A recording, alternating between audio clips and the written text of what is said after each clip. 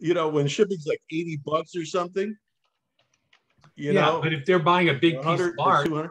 If they're buying a big piece of art, I don't think that's going to be out of line for them, and especially if you're charging 10, 15% on it. Now, if it's something that you normally would have had in your booth and you didn't have it, then that can be something you can maybe be flexible on and go like, well, I should have had it here. I didn't get it prepared.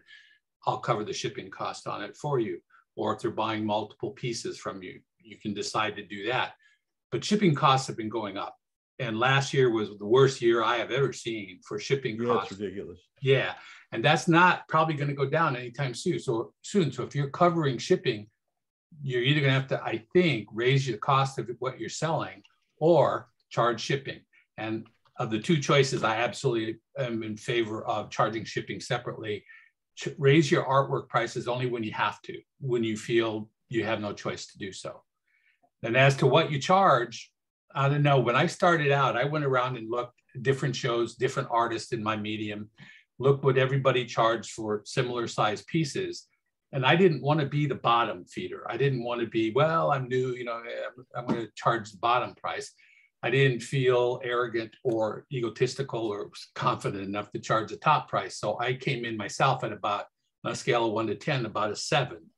And I think there's a lot of people that look at the price of what you charge, and that's how they value it. It's like a Volkswagen can get you anywhere you want to go, but they're going to buy a Jaguar or something like that because they think it's a better car because they're paying a hell of a lot more for it. And I think a lot of times at art shows, you're going to see that people are going to judge the same size piece from different people differently. If somebody's charging $30 for it and you're charging $200 for it, they're going to think your piece is more valuable. Right or wrong, I think that's how a fair number of people at art shows value artwork. I think quality has something to do with it. Yeah. But what about my suggestion was have the same price listed on the website as at the show. Yes, I would agree. I'm sorry to dominate, but I actually kind of know about this. No, I do. I have a degree in economics. I studied cost analysis. I know this. I don't do it myself, but I can give great advice. Anyway, first of all, you don't know the price of your piece out in the real world at the art fairs. That's determined, it's supply and demand. So that's determined by the public. You could charge $1,000 for something that you charged $100 for last week, but you might not get it. There's a price where it's called law of diminishing returns. You take it to the point where the next dollar, you're not going to sell anything. So you have to determine what that is. Since you've never done it before, you don't actually know the value of your worth compared to your competition at the show based on all these factors like size, quality, all this stuff that factors into it. Now, if cost is important. So you talked about adding because of the cost, traveling, all this stuff, which is ridiculously high. That's why I tell you you got to while you're young, go do something else because it's really a tough go, I think. Anyway, but having said, and I say that somewhat tongue in cheek because if you like doing this, it's great. I've been doing it forever. So what happens is if you determine what a price, like a higher end for the, that you have to charge more, then on your website, charge that price also. You want to charge the same price. Right. It's like when selling to galleries was really a viable thing, when it was actually, for me, it was half my business. They were really conscious of, if I went to do an art fair in their city, their town, that I wouldn't charge less than what they were charging. So in some ways that worked for me because I had raised my prices to match their price. I believe in that. You don't want to compete with people with yourself basically, or with, you're selling. So Ron was right. If you charge less on your website than at the show, then there'll be a lot of pissed people are going to notice that. If you don't think they are, they're definitely going to, because they do. Yeah, it's kind of like doing a show when it's a speed bump that you're going to put in there for them to buy from you at the show. It's kind of like when you go to local art shows and people go, oh, where are you from? And they go, well, oh, you're local. Okay, give me your card. I can see you anytime. That's kind of a speed bump because a good chance they won't ever contact you. So I think the less you can put speed bumps in the process of selling your artwork, the more you're going to sell. And I think Barry made a good point too, that if you ever decide to go through galleries, a possibility, just a thought, is that do a limited edition only through the gallery and let the gallery determine the cost, so that even if it's higher than you would charge for your own work, it's only available through the gallery. Now the gallery will have to, and it could be a small edition, 10 prints, whatever, but let the gallery sell that completely on their own. You can't get it anywhere else from you. So you have no price competition with what you sell for, because Barry's point was really well taken. But I think you know, when you see somebody say selling a 16 by 20 print, matted and framed, and you see 8 different people at an art show selling that print, you're going to see different prices there. And you have to decide based on your costs and your valuation of what you do, where you want to come out on that price scale. And that's going to be how much you value your work, I think, for the most part. And like Barry said, quality. But quality is a tough thing to measure. I think in art, you're measuring more people's reaction to your work.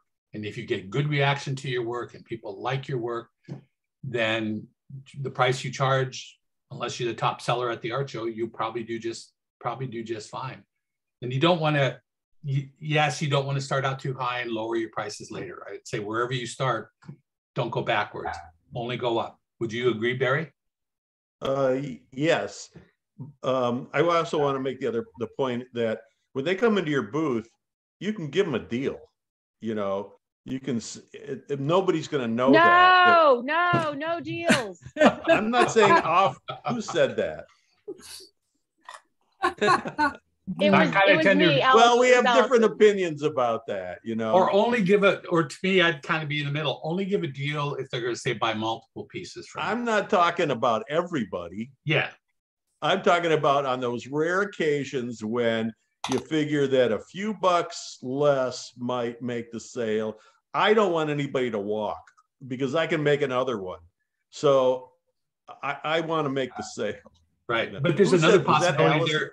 There's another possibility there too. And that's to say, once they buy from you, they become a patron. And then you give them discounts in the future because no discounts. Why are you discounting? Because if they buy from you the first time at full price, you're going to say, I value you buying from me. If you want to come back and buy another piece, Allison, lower your camera. I will respect. I want to see your lips moving. I disagree. You know what? When people buy from me and they're long-term customers, if anything breaks, I fix it for free. I can offer them free shipping, but no discounts on the work. And you devalue the work. That means it's not worth what you're charging for in the first place. That's my opinion. I would disagree, and that's a philosophy that Jason can consider. But I think it's valuing my customers that invest in me, and I'm going to say thank you for investing in me. If you continue to invest in me, I will respect you back, and I will give you a discount. Yeah, but you guys are in totally different mediums. Right? Exactly. I don't think it matters. Listen, if somebody has a piece of jewelry that broke 5 years after they bought it, you know, I'll fix it for free, unless it's going to cost a lot, or if they want a gold chain.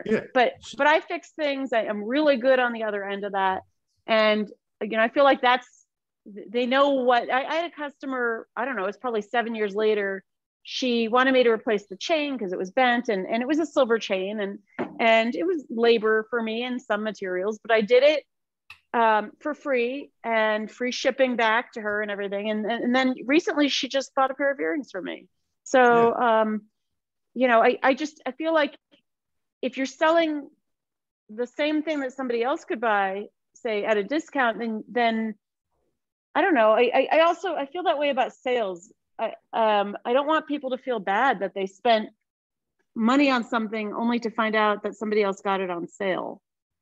I feel very sensitive to that. But that's not what I'm saying. That is not what I am saying, Allison. I'm saying that if they invest in me as an artist and they invest in putting my artwork in their home or their workplace to enrich their home or their workplace, I'm going to say thank you for doing that, and we're going to have a relationship going forward.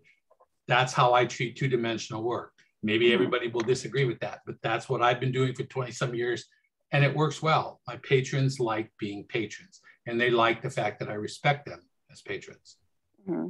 Well, I mean, not to say I don't respect my patrons, because I have very long-term customers, but we just deal with it differently. Yeah, exactly. Great. And Jason can decide what philosophy he likes the best.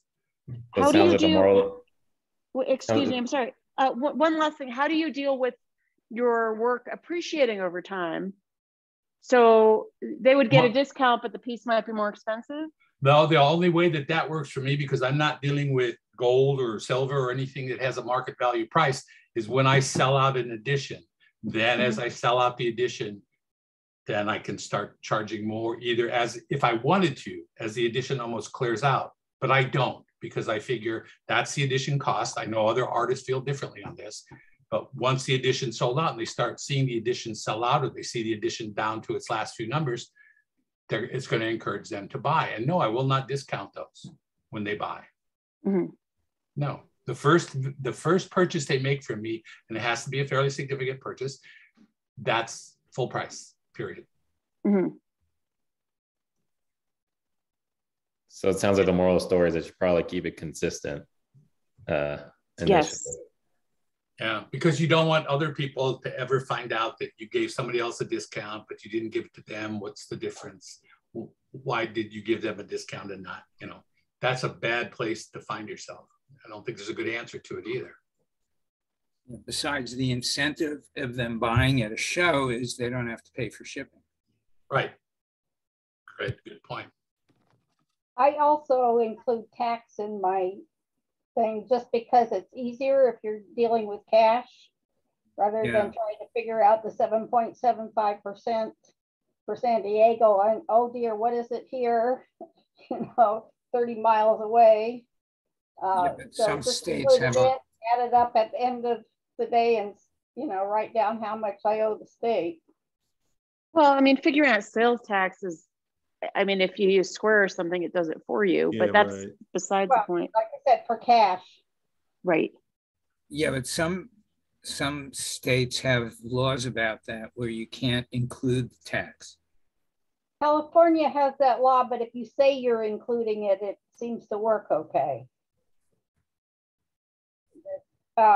Most of the small dealers at Comic-Con's room do that because, again, they don't want to be working with change. The bigger publishers and so on with cash registers, yes, they charge tax on addition to whatever you purchase.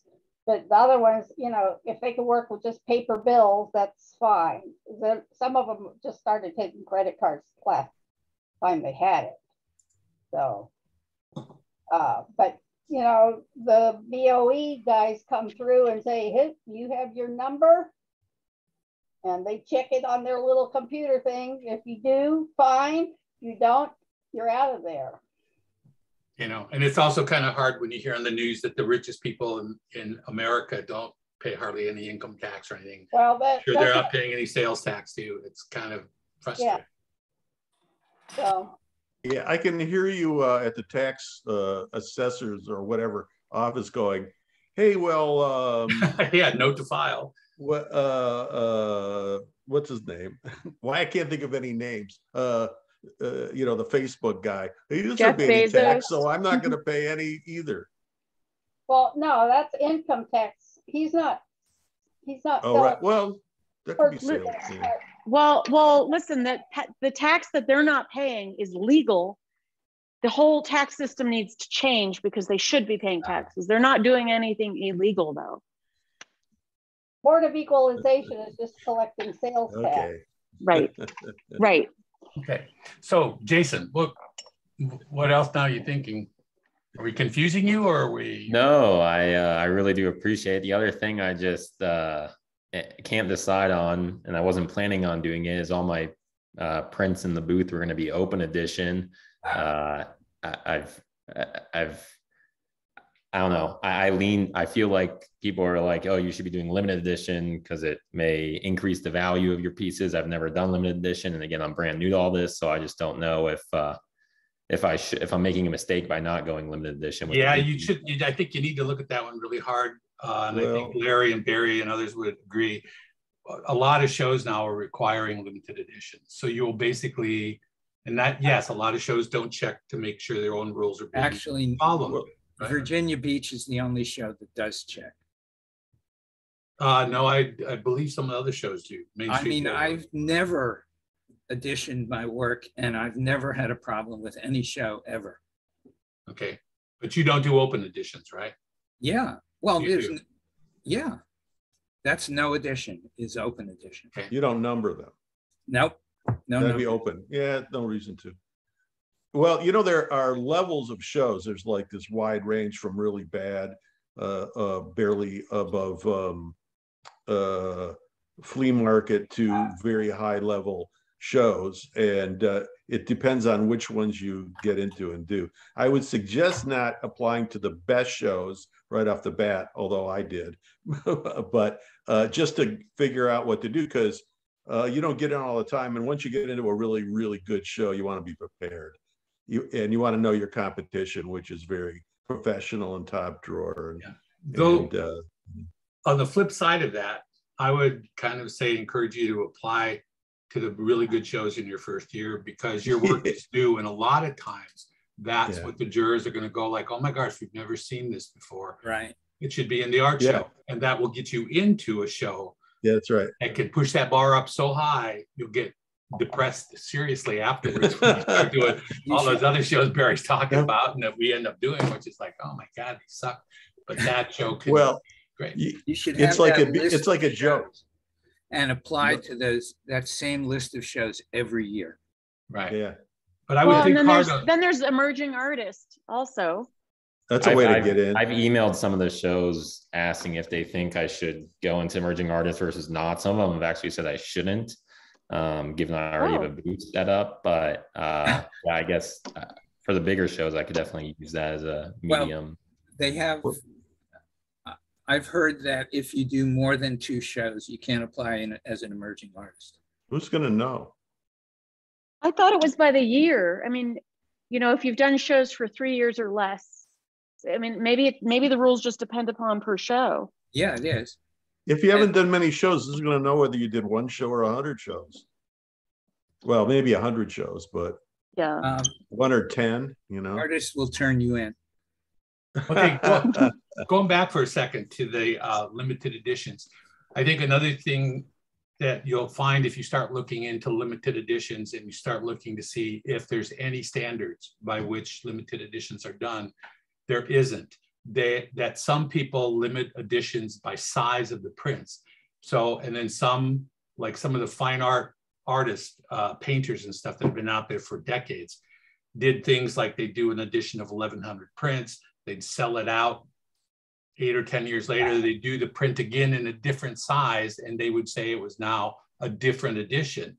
And so whether you're doing 8x10s, 11x14, 16x20s, can you do each of those sizes in an edition, which then gives you, if the print's really good seller, you're going to have a lot more prints out there. And if you change it, you sell out all your 16x20s and you drop an inch dimension on each size, you can go, it's a new edition. But it is something to at least think about. I get the reason. If the shows write it in their rules, they do have the power if they want to check, and maybe they never will. But if they do, they can throw you out of the show. None of the shows I'm doing this summer require it. I'm in Colorado, but I'm doing some shows in some more higher end areas like Aspen, Vale, Telluride, places like that. So my thought process was, given I'll be in more high-end areas, the clientele there would potentially be more receptive to seeing a limited edition, or that's just me? No, definitely. I would think. I would say so too. Yeah.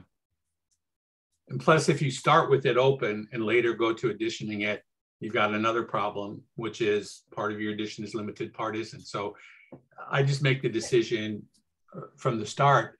And then I don't know about how some of you others feel, but for me to think of selling out 250 prints of an edition, while I have on a couple occasions, getting close on a couple more, that's in 25 years of doing art shows. It doesn't happen real often that you're going to do that. But what about you, Larry? And What? Barry, what do you guys sell out editions very much? I never edition. What's an edition? Okay. No, all my pieces are, I wouldn't One of say a one of a kind, but there's not any two that are the same. Okay. I might make you know what? I weigh out I come from a retail background where I was a buyer and a seller. So way back before I was your age, Jason, whatever that is. 26. 26. Well, yeah, about that time. Well, I was a little older when I was actually working in retail and hated it when I was your age. But anyway, so I weigh out the clay. So I would do like 10 pieces of a certain size. You know, they're all different. They're all I do a little different cutout or manipulation, and then the glazings they're always different. So in some ways, yes, I'm doing 10 of the same thing, but on the other hand, they're all individual pieces. So it's different than you're doing photography. Yeah, mountain You're photography. pushing buttons. Yes. Listen, you'll have to excuse me. I give the photographers a really hard time because you just push a button. I got to actually do physical labor. Wait. First, you have to climb a mountain and then push the button. There you go. Yeah. His work I would is do different. I should have done that. Yeah, and you also nowadays have to rely on the fact that nothing in the electronic system is going to change. So when you push the button next time, something's not going to be different. Really? Nothing we have electronically in life that stays the same forever. It changes, it goes out, things don't work. And that's the same thing in printing through Photoshop or printing on a large format printer. Things change. Yeah. Inks change, papers change, all kinds of things change that aren't supposed to change a lot of times. If you are doing a limited edition, should you always be putting numbers on the front of the piece, or could you just put it on the back? Well, there you go. That's another good question. I have seen seen myself, bottom. people sign the mats, which is to me not signing the artwork, or you sign the artwork like a printer does or like a painter does. Yeah. So I suggest signing the art itself, because if, for example, you mat a piece, something happens to the frame and they have to replace the mat, there goes your signature. There goes your numbering. Yeah. Hey, that's what I would do. Yeah, I sign all the prints I sell on the back. You sign it on the back. Yeah. But I'm okay. I'm referring to the edition. Let's say if you do 50 of something, so you'd say 10 of 10/50. Hey, that's what I would do. Everybody's different. On the front of it. I won't mention the photographer's name, but we once bought prints from him at Ann Arbor that were numbered on the bag that the pictures were in. Yeah, well, that's what happened to Virginia Beach one time when they started coming around. People would go sign the plastic bag that the artwork was in and edition it there, which was utter and complete French term bullshit. But they go, oh, okay, that's fine. Now it's a limited edition. It's like, you gotta be kidding me. Not even close. I guess maybe this is completely irrational, but I have 2 7-foot long metal panoramas that will be in my booth. I'm very clumsy, and I feel like I have a acid-free pen, if I write the limited edition numbering on these very expensive pieces, I would risk messing up the piece that's going to be front and center in my booth. Back. Yeah, or you can get a tool to sign on metal on the back so that you don't ever need to worry about the signature leaving and the number. You could actually sign the digital file before it's printed, and then have a different number for each print.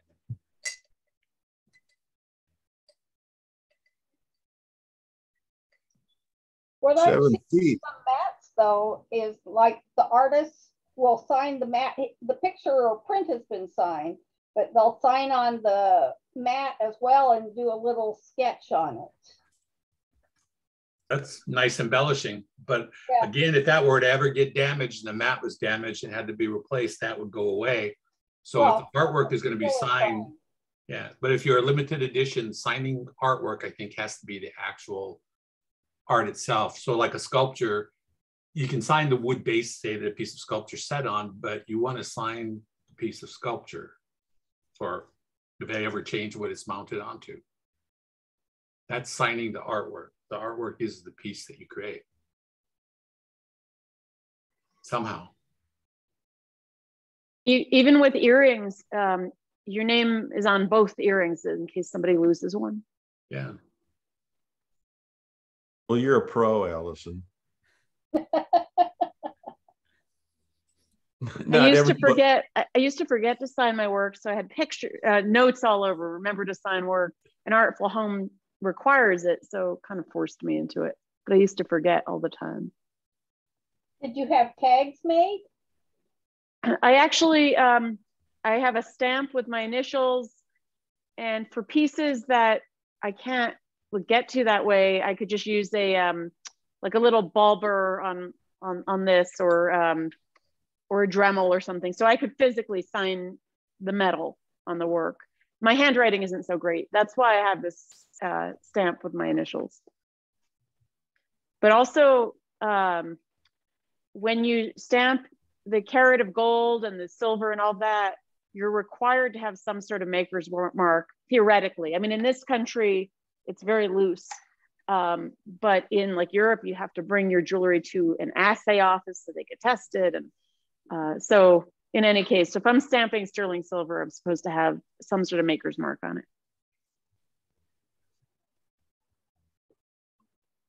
Hey, what are the metal prices at like now? High, or medium, or low?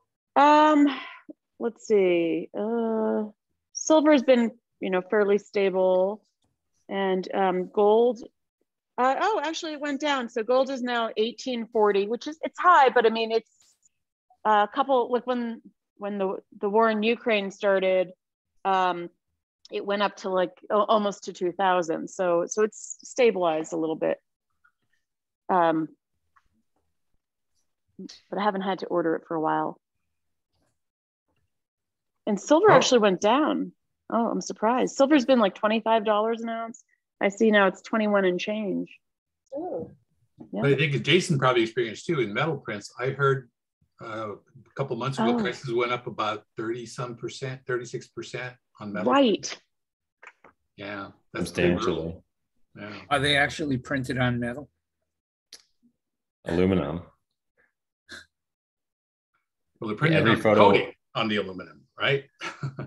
Yeah. Every photo lab I work with, the 3 different ones, they've all bumped it up in the last couple months. Is there any thought that's going to ever go down again, or is that a permanent? As far as you, what's your take on that? I don't see it going down, but that has to do with your pricing that you're in charge for them, right? Yeah. Because now costs are much higher, so you gotta adjust your pricing. So, which brings me to 2 questions. Number one, how are the shows going? Do you think you're going to do? Is it going to stay good the way it's been? And 2, does anybody besides me think that there's going to be a recession soon? 2 questions. I think that's a manipulation by the Republicans, actually. I'm okay. As far as the stock market going down and inflation and all this, talking about the stock market. Well, I think that affects our customers. Yeah.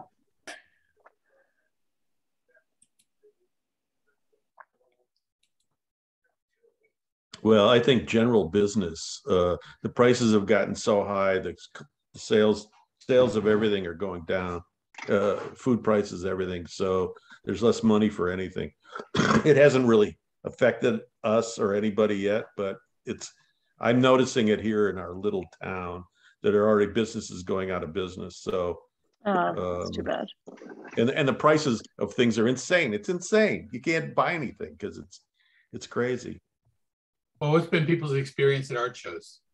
Sales? I just did Brookside in Kansas City, and in September they had it last September because of COVID. Normally it's in May, and in September it was really great. And this time around, the crowds were really good and they were engaged. They weren't just walking by as zombies, but it was And I've talked to other artists, and we were all saying, well, the crowds are good, and people are interested, but sales were not spectacular. Not for me. And, other people I spoke with, it also seemed to be just like, I mean, I made some nice sales, but on the other hand, in conjunction with that, I also sold things on my website. So it's, you know, some shows are setup shows, in my opinion anyway, or for my work for the future, where people see my work and it takes them a couple times to buy it. So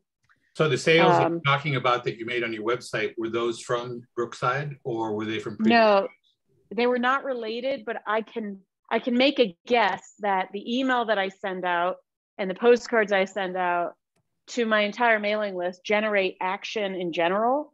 And maybe the idea that I'm doing a craft show, you know, puts people in motion, even if they're somewhere else.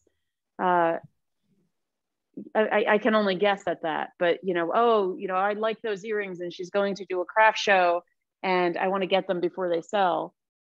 So I don't know. I had, this is Erica. I had excellent sales at Arlington 2 weeks ago and the crowd was very receptive. And then I'm going to Alexandria this weekend. Good to see you again. You too. Good luck. I did Birmingham, Alabama, and I had a good show. Good. And a really strange experience. Tell us. Outside of the show at night, apparently there was a gun battle with automatic weapons, and it was only maybe 200 yards away, and it was in the dark at night, so I didn't really see it, but I saw the aftermath of you could hear it, and then the police showed up, and an ambulance and a fire truck. There was a tow truck. There was a whole bunch of things. I didn't want to get near it. Apparently they were drag racing. I guess that's a thing now again, coming back from the 60s, you know, 50s. And where was this again, Barry? Birmingham, Alabama. Oh, wow.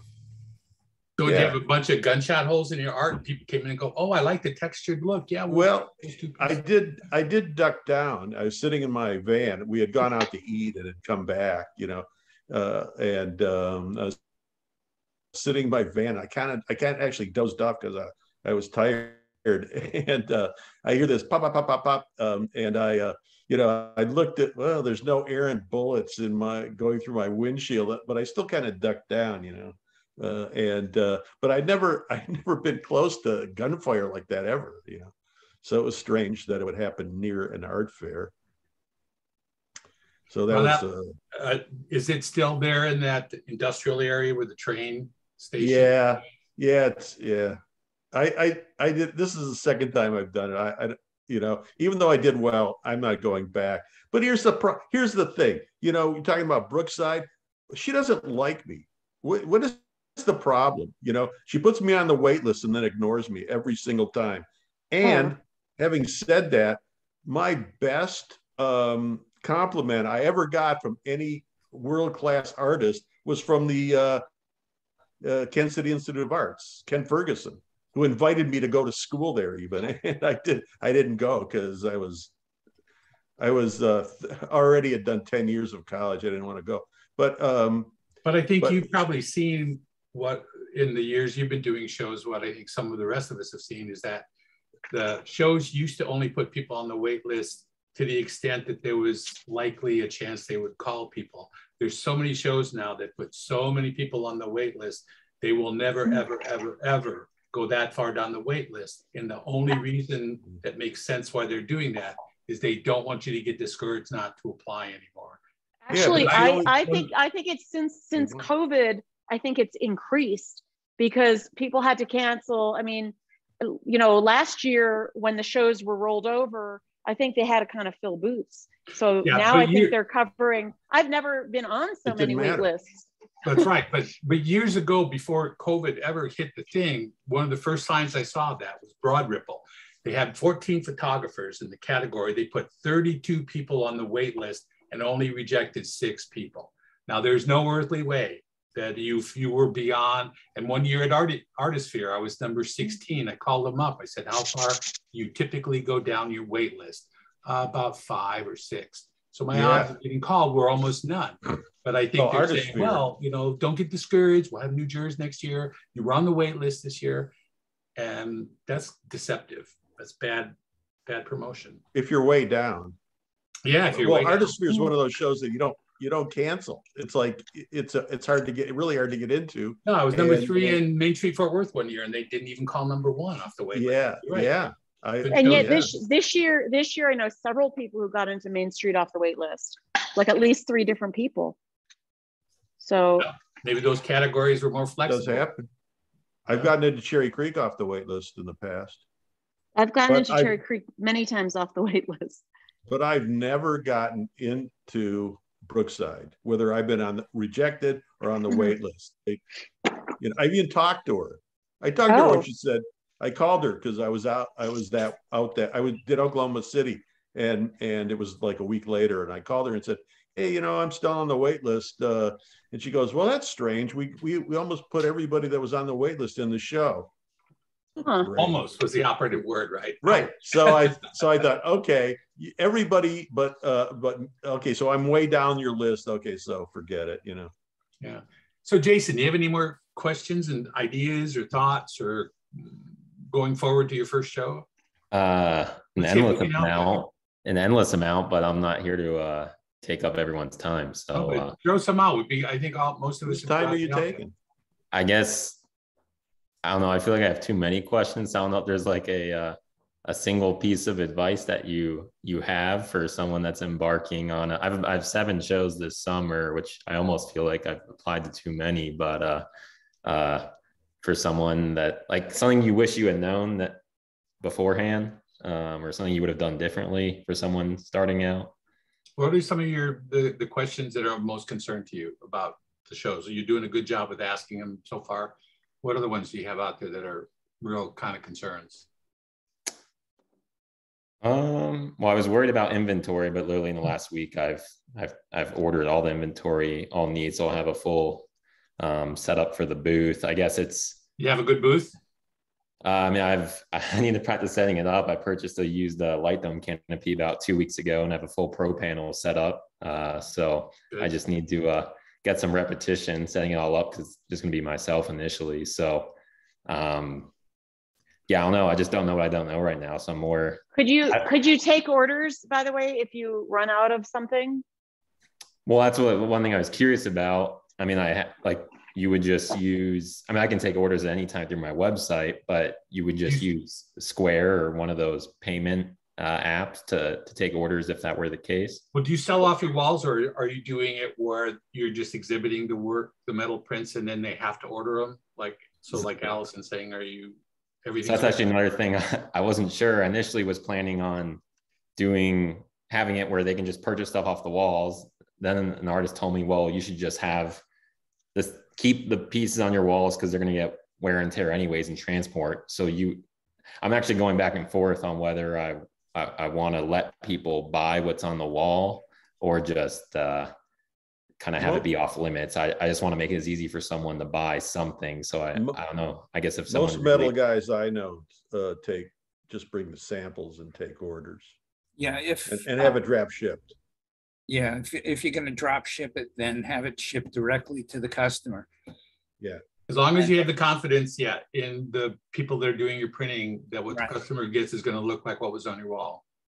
And if they're local, I would drop it off in person too if they're open to that. So you would just take an order just like on your phone through the app or through like Square or something like that.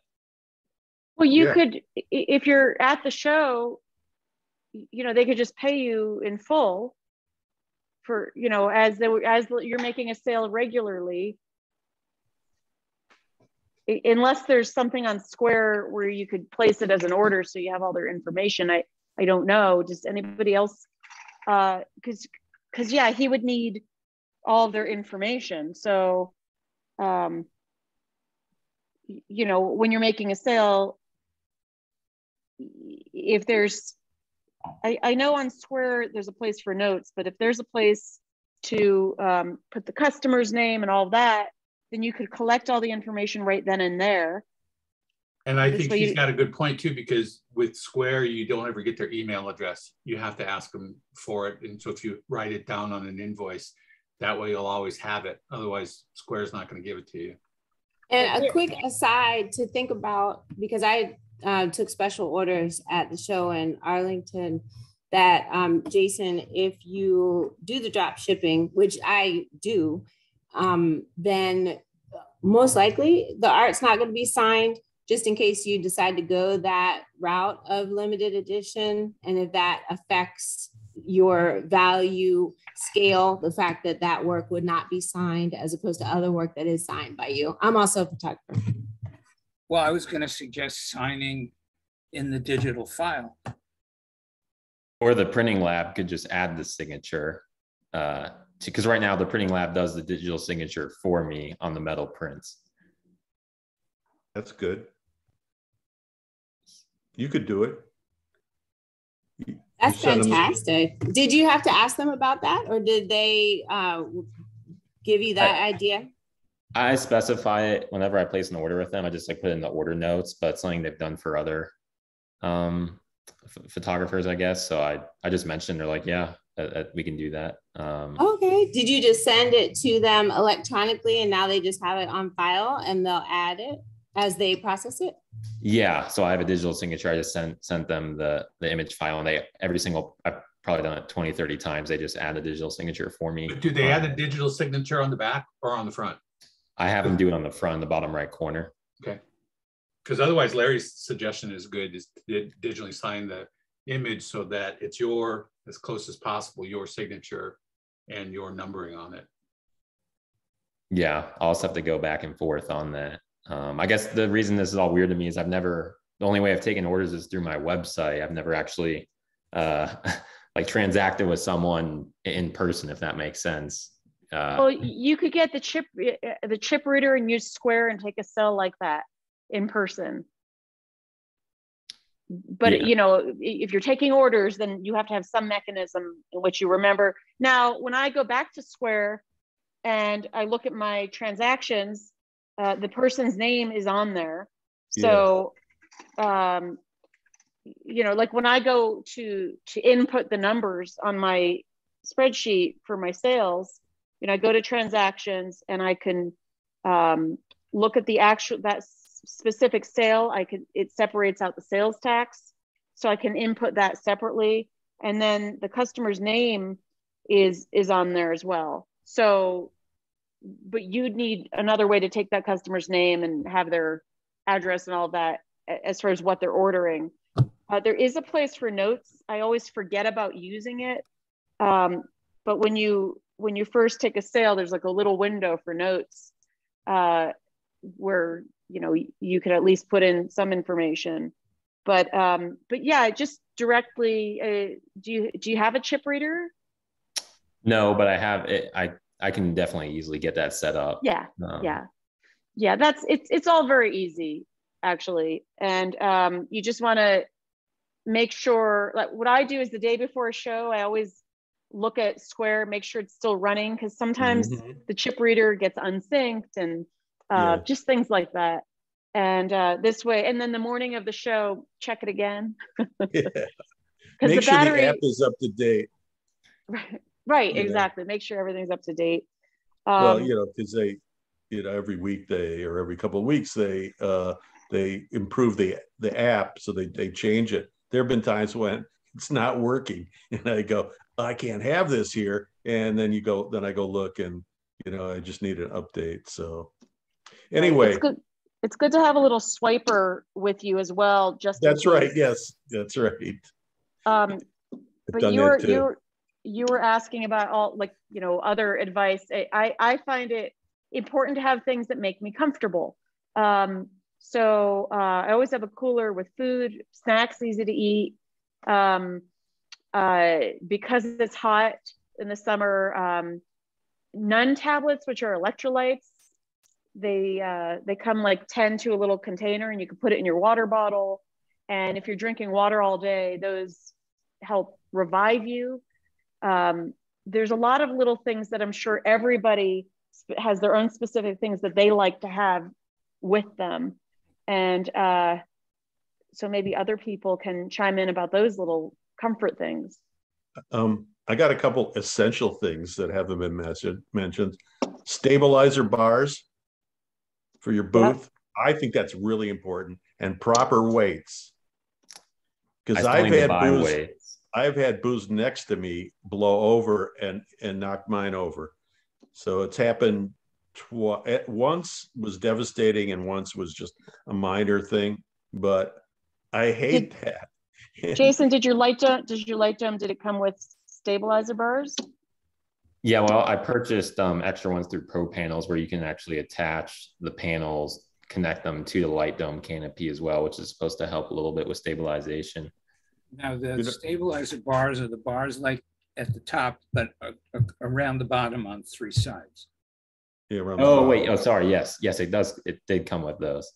Perfect. I was thinking of what Erica has in her booth shop, those stabilizer bars that go across the Pro Panels.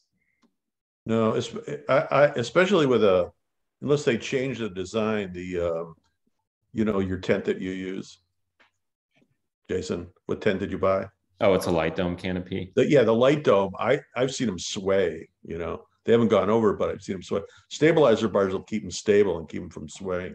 And you got to have at least, and it's debatable the amount, but I have 45-pound weights on each leg, and that works for me. They don't make my tent anymore.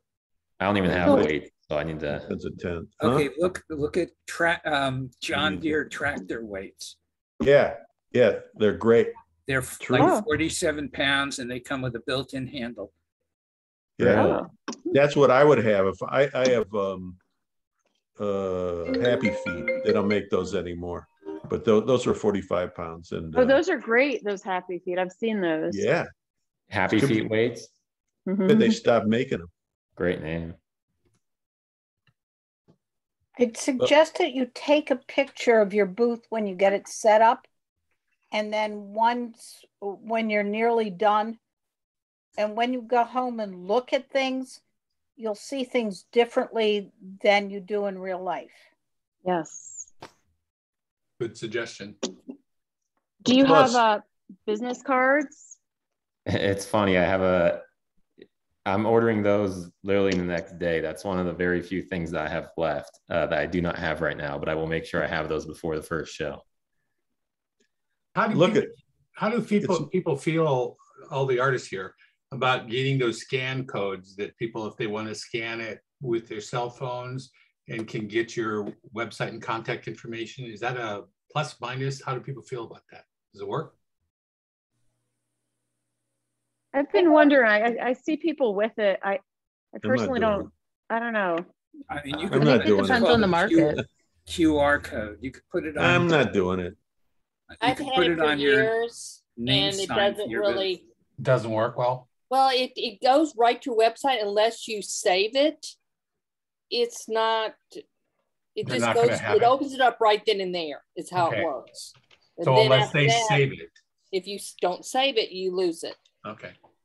So I did it for years when they first came out, but I no longer do it.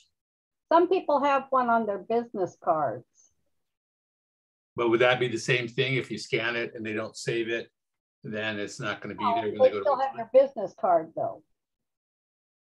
Well, but it's just a fast way to get to a website. Yeah. Right then and there. Instead of typing it in.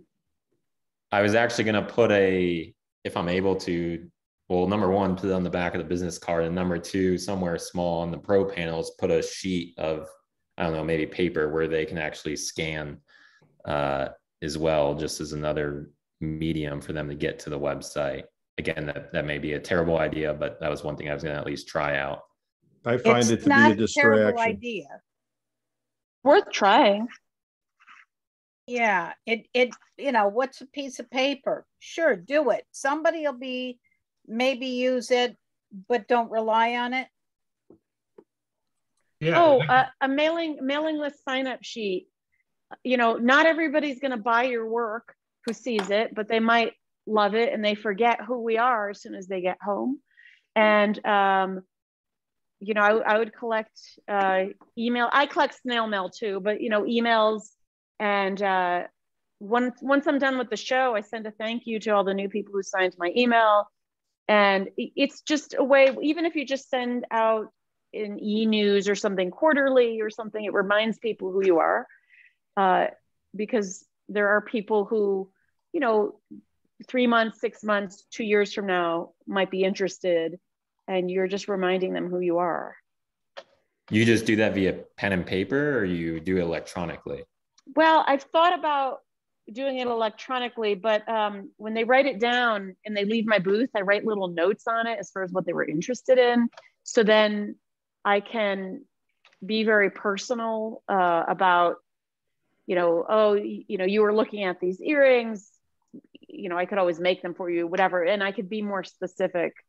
One of the things I try to do, because we're artists, we're individuals, we're not large corporations, how can we compete? Well, I feel like we can compete by making it personal.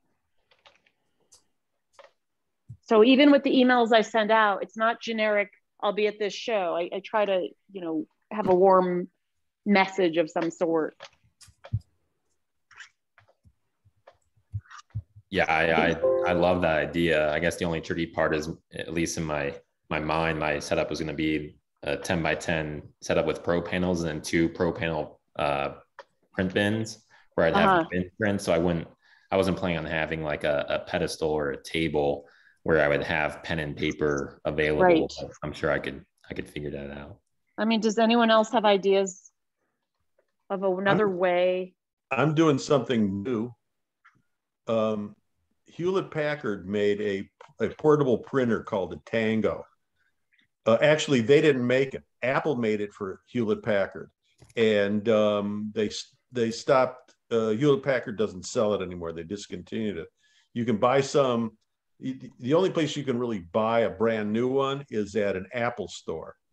And Hewlett Packard has a program called Infinite Ink, where they will send you ink for whatever price you want to pay per month. They'll send you cartridges. So, but with the Tango, 5x7s or 6x9s in color, they will send you unlimited ink and only charge you so I signed up for $1. Okay, the dollar amount, which if you're doing normal 8.5 by 11s, you can only get 10 a month. But with these cards, okay, so I just ordered the cards. I just got the printer. I'm going to take the printer with me to the show. It's a Wi-Fi printer. So you have to have kind of a setup. First of all, you have to plug it in, so you need electricity. You also need a Wi-Fi connection, which you have a hotspot on your phone. So my plan is to when somebody comes in the booth and they see something they like and they say, "Well, I'm going to walk around, or I want to show my husband or whatever," I quickly take a photograph on my phone and there's an app, and it'll send it to the printer and print the picture of the image of the piece, so that if they're coming to me at the beginning of the show, they have this card and they walk around, and then they can either come back, or later on they can say, "Hey, I really like this piece. I wish I had gotten it." It's just a better reminder than somebody saying, "Hey, they forget by the time they're at the end of the show to come back, or they're too tired." So even if it only counts for 1 or 2 extra pieces, extra sales at a show, it's worth it to me. I'll be curious to hear how that works. Yeah, me too. Yeah, you can show us next time you're. Another idea thought though is to get, when you do business cards, don't do them standard business size, get them larger, put some of your imagery on them so people can be reminded, kind of along the lines of what Barry and others are saying, is people can tie you to your work on that business card. So a 4x6 or a 5x7, it's harder to lose. It almost becomes like a piece of art. They can put it up on their refrigerator with a magnet or whatever, but they can also see what your work is. And they go, "Oh yeah, remember we saw this at the," and if there was a way to do something like that with what Barry's talking about, where you could actually print images that they're interested in seeing, course, you have to get another little tabletop for your booth. But. Jason, what about if you could Velcro a mailing list, you know, on a clipboard or something to the side of your booth, maybe where your name is, with a pen hanging from it? Could something like that work? Totally. We yeah, could have no, a diary. I forget about the fact I already ordered a whole roll of Velcro from Pro Panel, so that's definitely something I could do. And then, like, there, you know, people might see it and sign up on their own, but if somebody's very interested and they're clearly not buying right then, you could suggest to them that, you know, keep in touch with me, that kind of thing. And you know, so I mean, I don't ask every single person who comes to my booth, but you know, those interested, it's a reminder. I mean, so many times I'll see somebody with a pair of earrings. I said, who made those? And they could never remember. And so, you know, it's this way you could send them reminders of who you are. Yeah, I think that the hard, just another thought though, wall space, as we know for two-dimensional artists, is valuable. And giving up wall space for anything else, make sure it's something that's going to give you something very worthwhile back for what you're going to give up. Because that spot may hold a piece somebody wants to buy or would buy at the show. Yeah. Well, maybe towards the bottom or something, less, you know, more out of the way. Or if there was an app that you could get on your phone, they could put it in on, you know, give email. The last thing that I still don't have, and I guess need to get, is I don't even know. I think some shows may not even allow it, but a sign. I don't have any type of sign saying my name and anything like that. I don't know if people in here have like a make your own, like with as one of your prints. Yeah, I know you can do like a metal sign with your name on it, or Vista print. Some have awnings above the top of their tent that's done on a fabric that kind of goes on any kind of a little awning pole that comes out and it stands upward. It's like an L shape that comes out and goes up, and then they have a banner across it too. Or you'd have to have a table, but there's ones that hang off the edge of a table. I was thinking of putting one on my print bin, on the front of the print bin. It's not super big, but 30 inches wide.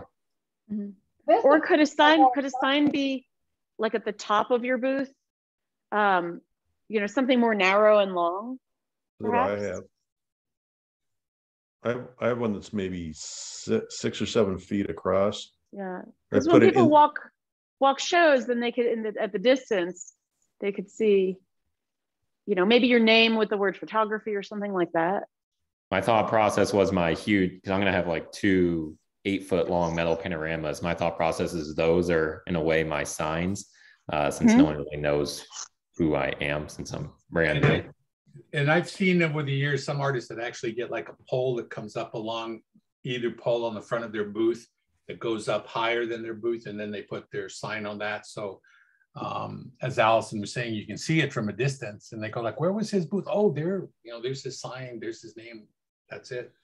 Well, whatever you do, the difference between the first show and the second show is going to be dramatic. So I wouldn't do too much.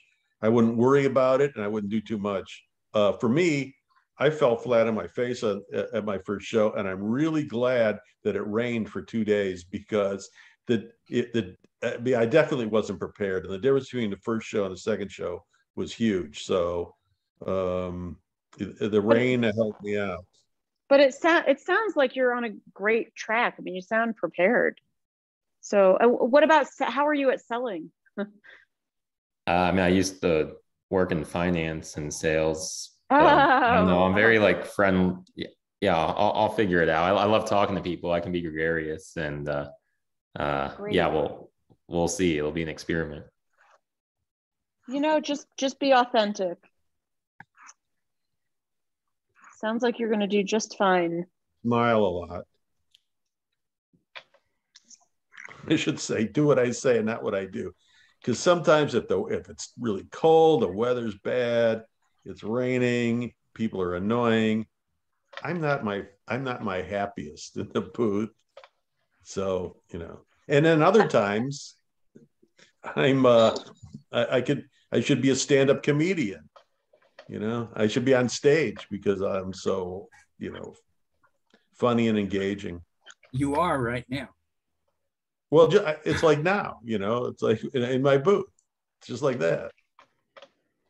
The other thing I don't even have, which again, I still feel like there's a million things to get, is like if you look at Erica's booth setup, I don't know if she has lights that go to illuminate the artwork. I don't even have a light like bar set up yet. I don't know if most people do without electricity, do with it. I know you have to pay extra for some shows. Well, what are the hours of your shows? That would be one thing. They're like standard, I think, like 10 to 5 or. Oh, that's great. I think. Yeah. You have to be aware of like 5 to 9 or whatever, like Des Moines, so that you need the lights for at night. Otherwise, you don't necessarily need the lights. Although there are people that have lights during the day too. I think it helps, but when it's 95 degrees out, you know what? It's hard to have lights. It's hot enough without. And part of that'll be depending on where they put you. If they put you under a tree, so you have nice shade and it's kind of dark and they can't work really well, then it would be nice. Maybe, as people are saying, talk to some artists as you on your weekends off. Go to some shows and see how people work with battery systems and lights and see what options are out there. Because if you could carry a battery system with you and a few lights just in case, or if it's really overcast and dark and it looks like it's going to be tornadoes and stuff like that, and you want to light your booth up a little bit during the day, it's a nice thing because people can see your work better and it will help it sell, I think. Would you guys agree? Does Jason, anybody just feel free to DM me. I can answer your question. Has anybody bought, you know, talk about the battery units? There's ones that are, you know, they have 1,000 watts, 1,200 watts, but then those are relatively expensive, but then there's some that are around 300 watts. Has anybody had an experience with the lower wattage? Well, you mean with the battery system that runs it, or the lights that go into the battery system? Well, just using one in general. I mean, yeah, I would think lights. I just use a motorcycle battery for my lights, but you know, when you have 300 watts and they're LEDs, you could still have a lot of lights. Yeah, I know. I think I would only turn them on at night, you know, like as the sun's going down, maybe. Well, another thing you might want to consider, because when Barry brought up that, you know, summer hot temperatures, is battery operated fans like Ryobi or those that can run all day and be recharged, just to give some coolness to people coming into your booth. Is a big plus, because booths will get hot, and if you don't have a vent in the top, the heat will start to build up. So yeah, and I always wanted to try one of those portable air conditioners. If it works, yeah, it's tempting. I know, if it would work, air conditioning is better than a fan, but even if it's 10 degrees in the booth, you know, cooler than outside, it definitely would help. I mean, I've done some shows where people couldn't wait to get out of the booth because it was so hot. Right. You know. And with the portable fans, again, seeing how other artists do it, some artists will hang the fans from their rafters off of bars so that you're blowing the hot air kind of down to get it out. You're not pulling up dust onto your artwork. So those are some other things to kind of go explore in the months to come. Oh, the other thing to find out is, you know, the shows you're doing, each one will be different. Do they have booth sitters? If so, you know, they have some systems set up usually. You know, some shows are better than others. So, you know, that's just something to explore and to know about. Definitely. I gotta go, guys. Bye, Shirley. Bye, Shirley. Bye. Bye. I feel bad. I've hogged this conversation. No, you haven't. No, and we all. I've hogged the conversation. Me and Ron and Allison. Great feedback, though. But because I think we all started out somewhere along the line. We all started out as newbies, and anything that our experience can do to help you get started, I think we're more than happy to spend the time trying to help you get off the ground, or anybody get off the ground. You're lucky we're not judging your work. We're not charging by the hour. We might make you cry. Yeah, it's not very good. By telling you the truth. Actually, you did during the mock jury. Oh yeah, that is true. Really? His work? Yeah. No, we juried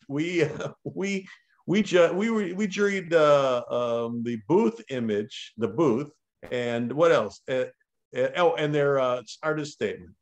We didn't say anything about people's work. That is so not true. Get him, Erica, get him. Really? Wait a minute. Did I say? Never. I don't want to say anything. Did I say anything? This is being recorded. Look, play the. Oh, we're fine with that. Larry, come on. So what did I say about you, Erica? You said that I was a cliche. I did. Oh, no. I love it. No.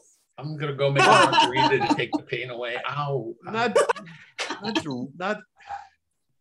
I think. Well, I think most photography at art fairs are a cliche. It's like what I did on my summer vacation. I mean, look, I'll give you an example that you know about, and you might agree with it. It seems like at one time, I don't see this much anymore, but at one time, every photographer went to Tuscany and did the flowers over the arch. Every single one. It was, I think it was, I made jokes about, well, it must be obligatory. You can't do a show unless you can't do an art fair unless you have that one image.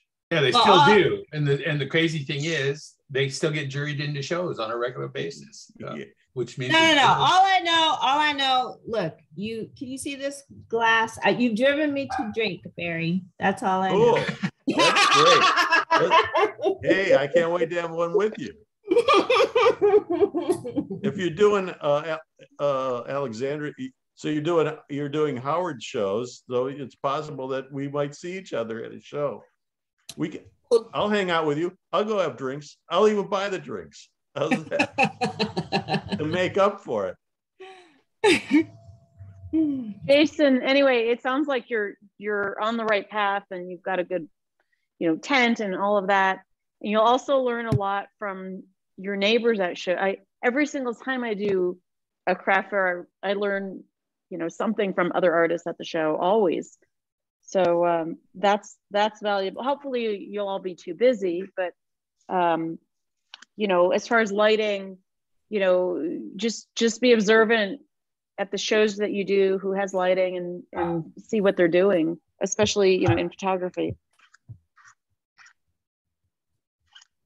If anybody's interested, I put the link to the Comic-Con art show for this year in the chat. And, Thank you. Thank you. And at the bottom of the page is the application if you want to see how they did it. This has been, tweaked by whatever legal team is now part of Comic-Con. So some of it's sort of like, what? But just to give you an idea of what it's like. So maybe you can answer a question about I always think that doing those events like Comic-Con and that they have their own thing, but do something, so they set up a thing. Oh, it's really, really great. Oh, wouldn't it be great to have a bunch of artists here? It's not the main focus. Is it? I would think it's a waste of time. Used to be a lot more important in that a lot of comic artists, cartoonists, and so on, illustrators even, would get their start there. Because I can see that. They would have it on the same floor as the vendors. So they, when they're like applying to places for illustration or, art jobs or lettering or whatever, they could say, oh, I have some stuff up in the art show. Why don't you take a look? And, the guy would take a break at a certain point, go up there, look at it. And, that would be sort of like their portfolio. Now, however, they stuck us out in Siberia. So it's like a 20 to 30-minute walk, depending on how many other people are on the sidewalk. So no guy is going to have enough time to take an hour out of, the time at the booth. Because this is a trade show as well as a fan-based event. There's professional meetings and stuff there. There's portfolio reviews and that type of thing. But the art show is very broad in what or in who exhibits. There's pros that have, you know, $1,500 paintings up. And then there's kids whose parents have bought them a panel and they have, you know, their things on their notebook paper sometimes that they've put on a mat and hung up, and they get to say, I'm in the art show. Great. So it's highly variable. And does that work for if you have more serious work? What do you consider serious? If it's within the themes, yeah. There's one lady, she gets 4 panels each time, which is the maximum, and she sells pretty much out. Yeah, I wasn't referring to being in the theme because that's logical. I'm just talking about like a typical art fair with, you know, with artists, which wouldn't be in the theme.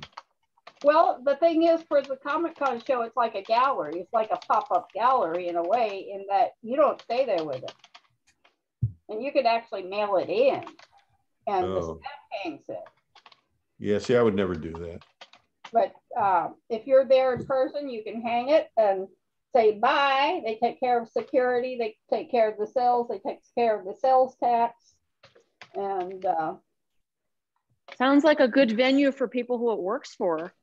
You know, as an alternative to these shows. I mean, you know, there are people who've come up with, I've got a friend that does knitting shows or textile shows, and you know, it's a good niche. She could sell her jewelry because it's made of felt and silver, and those sorts of things could be golden because there's not that many. You know, it may be more people in the theme of what the show is, but just a few outliers could do really well. The other thing is they can mail in their art to something like, you know, Comic-Con or Dragon Con in Atlanta, which I believe is in August, and do another show on that weekend where they're there in person. So, you know, certain amount of inventory wouldn't be able to be sold either place, but you know, what is there can be sold, and you know, you're just paying for shipping. So there are people that, there's a couple of people that have things in town in galleries or whatever, and they still put something up at the Comic-Con one. And it used to be that people that were selling in Artist Alley or at some of the small press booths, as they're called, would have, you know, something up in the art show, and then on it says, come and see me at table such and such or booth such and such, you know, at the convention. Hey, does anybody here ever do any of those like barbecue shows or beef and barbecue or Joe's plumbing and heating shows, or you know, these? I mean, I can't give you the home shows. I can't give you any names because I immediately ignore them. But does anybody do any of those other theme shows that think it's a good idea to have an art fair, you know, alongside it? Does anybody do those? If it would really fit into the theme of the people there, I've seen it done at horse shows where they'll have, you know, a barbecue set up and a few booths, but you know, you sell horse themed stuff there. Okay, I can see that. I tried hot air balloons. Yeah. No, I did too. Total disasters, weren't they? Yeah, they only buy hot air balloon pictures if they know who owns the balloon. Oh. And most of the time they walk from the parking lot to see the balloons take off. They walk right back to their car. And where's Luciano? We need to ask Luciano. Wasn't he the king of selling hot air balloon photos? No. But then there's like those home and garden shows. Yeah. You know, I've known ceramic artists, jewelers, they're architectural type shows, so they're kind of high end. And if your work fits a garden theme, it's another, kind of odd venue where it's not going to be all artists that might give, with the right work, might give somebody a good amount of attention and sales. But does it attract customers? The Pennsylvania Guild has an established craft section at the Philadelphia Garden Show.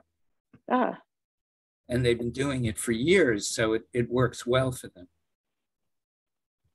I could see that. Meaning people come specifically to buy there because they know that they're going to they expect art to be there to buy.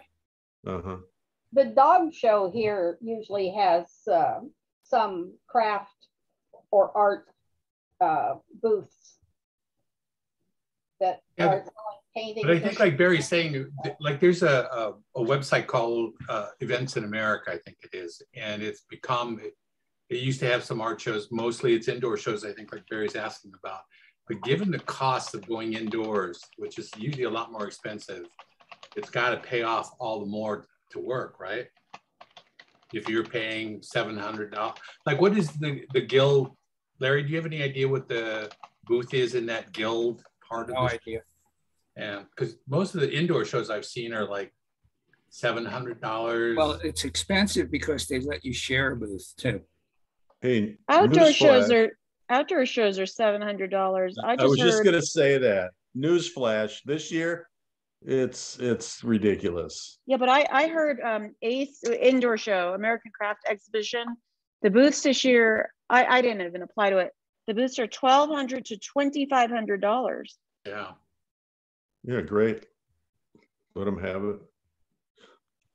From an artist business perspective, you're talking about risk reward, and so you have to add up all your expenses, and you can't assume you're going to sell anything. So your risk is that amount. So if you're spending $1,200 on a booth, and then another, hotel rooms are ridiculous. So let's say 5 days at $175, and that's probably an expense, not even expensive. So then you got another 1,000 there, huh? That's Hotel 8 here. That's another, and then food, and then. Well, Cherry Creek is outdoors, and it's at least $850. Yeah, I wouldn't want to give Cherry Creek a try because it goes to the other questions aspects. Is it your market, and do they have a history of drawing buyers? And yeah, I think all of us wouldn't mind paying $800 or $1,000 for a booth at a Cherry Creek, Main Street, Fort Worth, St. Louis, Plaza. That's right. Because your potential for being in front of an audience that's going to really respond to your work is powerful. It's way up there. Would you agree? Well, are you kidding? I would pay $1,500 to do the Smithsonian Craft Fair for sure. I mean, it's interesting though. Yeah. There are people that zero out there too. So I was just going to say that, like Fort Worth, I've done that a couple times. I even won an award, and I didn't zero out, but it wasn't worth it given, the travel and the amount of days and all that for me. But, some shows, can work great for other, like for me, slower shows are better than, that's the most crowded show I think I've ever done. And it's a very nice show. Yeah. So, I would never say to anyone not to do it. But for two-dimensional work, I think almost without exception, if you're talking to artists, the best shows they've ever done in their career are the shows like Des Moines, like St. Louis, like Cherry Creek. Hands down, don't get anybody besides me doing Des Moines this year? Here? I didn't apply. It's the only good show I got into this year. I mean, of the top shows. Must be all these new artists like Jason that are just eating up the spaces. Come on, Jason, pony up.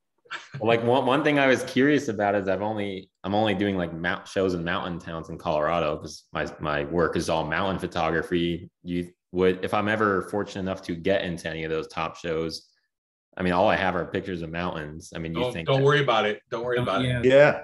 Don't worry about it. You want your images to reflect you. And if your thing is the mountains, yeah, don't change what you're doing for the show or whatever. Oh, he sells, so I'm going to do what he's doing. Don't ever do that. Yeah, do your own pieces. Park City's on the west side, Cherry Creek's on the east side. Those people that come to the mountains, Snowmass, all those Maroon Bells, all those, they have money and they come from all over the country. So it's like the year I did Sausalito, there were people there from all over the country. They wanted the work shipped to them, but they had no hesitation about paying the cost. They didn't bargain at all. It's just like, oh, it's $2,000. Yeah, I'll take it. Can you ship it to me? Yeah. How much you charge for shipping? They didn't even ask how much you charge for shipping. They just assumed whatever you wrote down was what you charge for shipping. And people who live in cities, they go to the mountains. So, the idea is, right, it's your work and, people relate to it. They don't have to, necessarily live in that particular place where you're photographing. Yeah, like how many people have bought those, like when Barry was describing those European scenes, how many people have bought those and never been to Europe or maybe went on one cheap cruise, but they buy it anyway. So yeah, I think part of it, and the same as with advertising, it's being in front of an audience that defines, I think they call it your avatar, that they're your buyers, that it defines who the people are that have the money, the wherewithal, and the interest to buy your work. And if they have big wall spaces, they need a 7-foot piece. There's not a lot of artists out there that are going to offer that. And there's a lot of people that are going to love the mountains. So don't worry about it.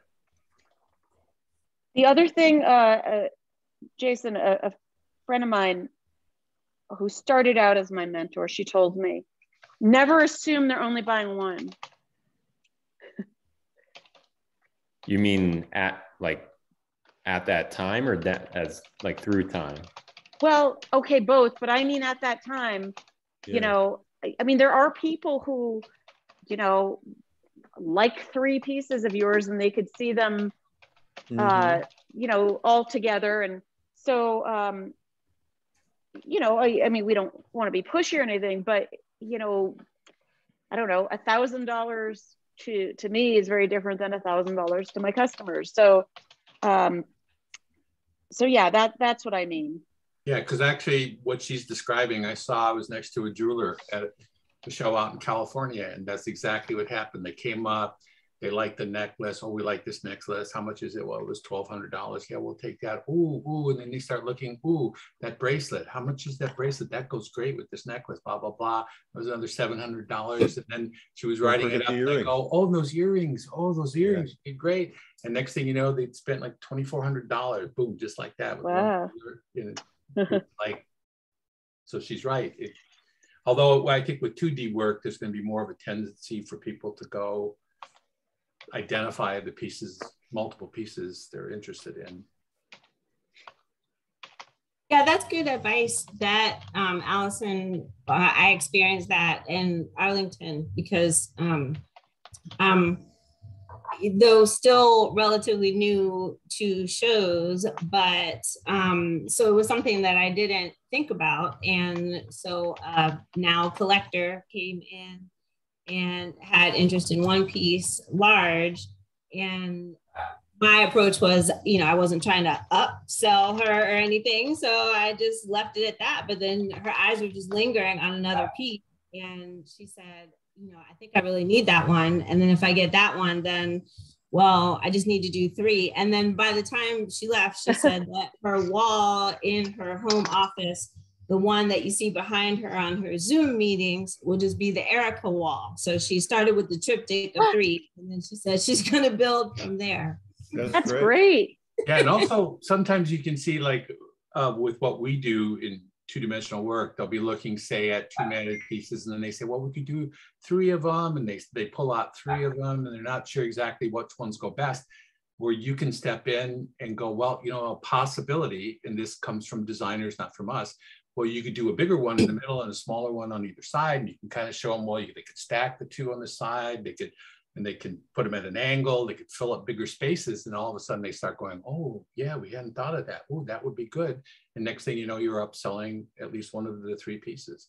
So let me add to what Ron is saying, because that is what happened. She wanted the one in a large piece, and then she said, well, what do you think might go with it? So that's another question that I wasn't necessarily used to being prepared for, but I have my website. So I flipped out my phone and I said, how about this? And she goes, I love it. And then I went to another one on my phone from my website. These photos were not in the shop. They're on my website. And I said, how about this? And she was like, I love that. I want them all.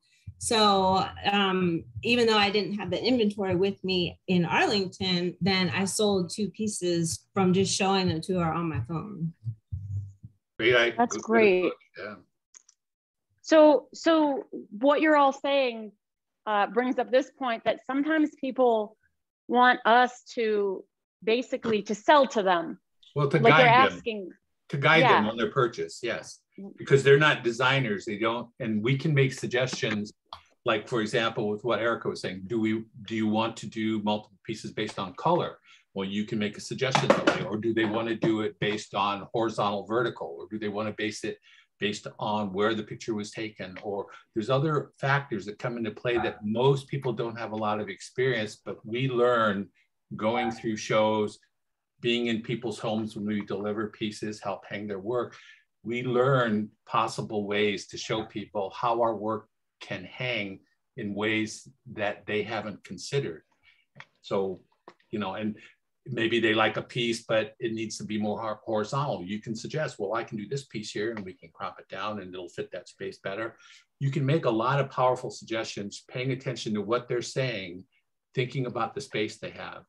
And then most of the time, I think they're going to be open to suggestions, as Erica and Allison are saying. So, yeah, I make offers. I don't sell them, but I make offers. If they like one piece, I might say, well, this goes really good with this piece.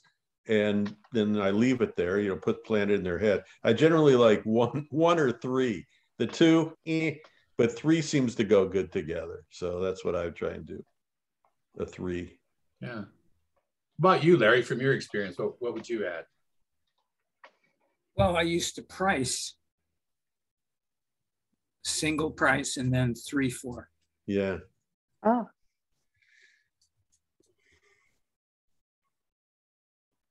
What do you mean by single price and 3 and 4? Well,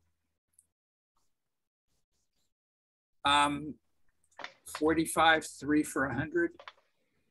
Oh. Like that. But your matted work, not your. Oh, right. Yeah. Yeah. Right. Yeah. But even the pricing I have for the prints that I sell, I just sold 3 11 by 14 prints of Jerry Garcia last week. Sweet. There's 75, 3 for 150 on my website. For 11 by 14 matted? Yeah, no mat, just rolled up. They cost me $10 a piece. And another thought, Jason, is to the extent that the whoever is doing your printing for you, if you can do custom sizes, is that if people are kind of resistant and they go like, well, that one seems a little small, that one, maybe that's a little too big, I don't know. Pay attention, because if you can custom size them, tell them that yes, we can custom size it, because that will often make the sale for you as they realize, oh, okay, it's adjustable. So totally. Yeah, I want to take out as many frictions as I can from the buying experience. Removing the speed bumps, it's a great way to do it. And never be offended when people say, oh, my, grandson, mother, brother, uncle does something just like this. Well, I'm trying. Or I'd say great next week. I'd say great. That's where you go without whatever. One thing I'm trying to do is, and Larry knows this, my photography is about combining mountain climbing with photography. So I'm trying to personalize as much as I can within my booth, like having some small pictures of me on the side on a cliff of a mountain. That's great. That is wonderful. Personalizing it brings it all together. It's the reason why you photograph those mountains. So hopefully people will see that as unique. I guess we'll find out. And you can have a drone. back on the side too, or something. Yeah. Yeah, it was partially because of you, Barry, that I updated my artist statement to say that no drone usage is used in my photography whatsoever. Oh, really? Cool. But something I never thought about that I should have been more upfront about. I don't think that matters. I mean, people use drones to do that. They don't think about it, you know. Yeah, but the fact that he's hiking those, it just yeah. Good luck. I think that's great, and it's also a good icebreaker, you know, because there are other people who, you know, people buy art because they relate to it, and so that adds a very personal dimension.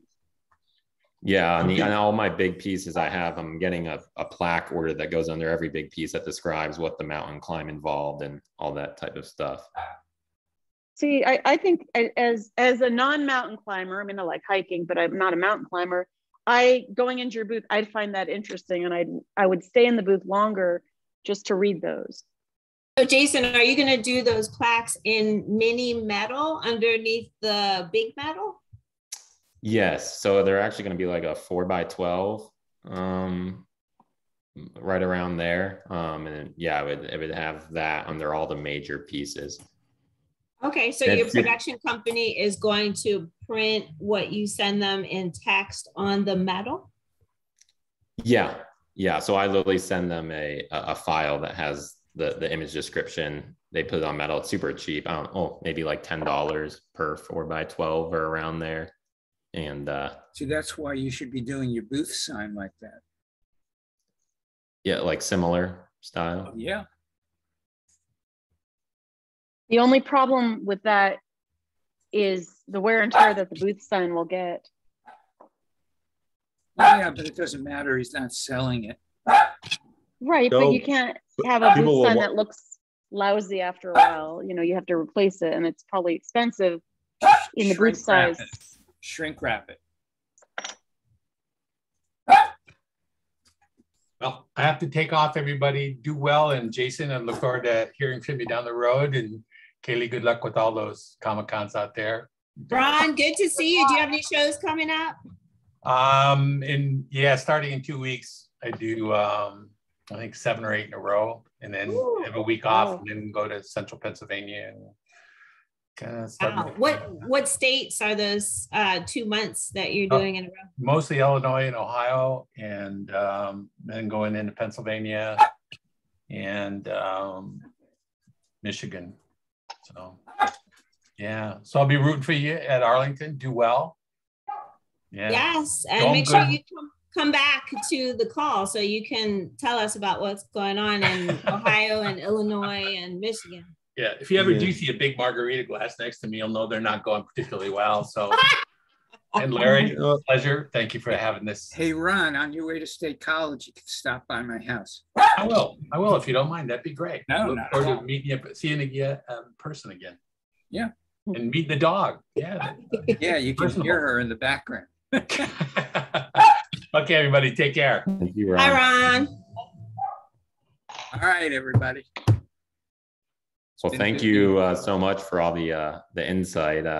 It's been a overwhelming but exciting journey at the same time. So. Oh, one last thing. This works for me anyway. Every time you do a show, there's a bunch of the same things you're going to have to bring. So make a basic craft show list of things that you need, and then you could keep adding to it. Print it out, you know, before you do a show, and then it's just a good way to make sure you don't forget anything. And you know, even though I've been doing shows for a long time, I still change things around or have to add to it. But it just makes me more confident that I'm not forgetting anything. I still forget stuff. And listen, I'll have it sitting out right here, you know, to go out the door. And I get to the show and I go, no, wait a minute. I put it right in my way. I wasn't going to forget it. And I also look around to see if I forgot something, and I still forget it. It's just part of the thing, or part of my charm, I guess. I don't know. That list helps me. Yeah, dedicated vehicle solves all of that.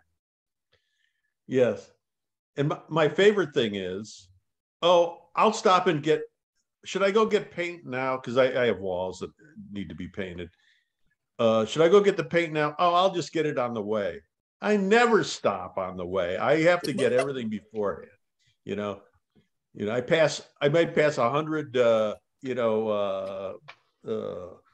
Office Max or, those Home Depot. I'll pass hundreds of them, and I never stop. Even though, this will be really easy. I'll just go and get off the highway and go there and be on my way. Nah, it doesn't happen. So I always have to get it beforehand. Even if it's a paint roller, I really have to get everything beforehand. And boy, I wish the price of vehicles would go down, because I'd come and do the Colorado events, but I'm afraid with my, I could have the Beverly Hillbillies theme playing outside my vehicle, because it's a Upper Peninsula special, which means that it's all rusted out on the bottom. So it'd be like, listen to my story about a man named Jed. That's how I feel when I get to a show, and I'm doing fine now, and I could easily get a new vehicle, but the prices are ridiculous. So keeps me from coming to Colorado and doing those events. I'll hold it down. This is for Old Town, and so I've got a checklist. If I need to actually buy something ahead of time, I have need and have a place for notes, and just simple. And each show gets one. I could put the show name on the top, and I've got to make sure I have my coffee beans and my coffee thermos. And beans are important. The most important thing on this list is the jewelry, because the artist's anxiety dream, right, is you're always going to forget the item that you actually make. So I have it in all caps on this list. Okay, I want to hear from people. What is the biggest thing that they've actually forgotten to go to a show? My paperwork. Paperwork.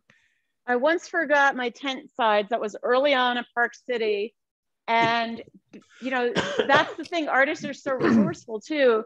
Yeah. I got tent sides from 4 different artists, and a lot of people bring extra. I forgot my top once. And I had extra craft type pieces. I had somebody go into my studio and get it and send it to me because I had forgotten the top. Well, I'll try to make sure I don't do these things. So, Allison, your list will prove to be very fruitful. It's inevitable, Jason. I know, I'm sure. But just remember, it's okay. But most things you could either borrow or buy. And seriously, artists are so resourceful. I mean, for most things that you would need at a show. Yeah. Actually, right. one time, I saw an artist who was at the same show as me. He posted this jalapeno margarita that he was drinking. And I said, I would love if you bring me one. And I don't normally drink at a show. And it went till 8 o'clock in the evening. And he actually brought me this jalapeno margarita, it was delicious. It didn't sound good to me, but that was through Facebook that we both posted. That's awesome. Well, I got my Facebook site stolen, and it's been 2 months because I won't go back on, and or I haven't. I probably will do another one eventually, but I don't miss it. I'm okay without the social networking. It's great. All that petty nonsense that that goes back and forth, and the political nonsense. And sometimes I don't want to know what people think that I'm friends with. I don't want to know what they think, because it'll mess up the friendship. So it's actually worked really well that I don't, that I'm not on there.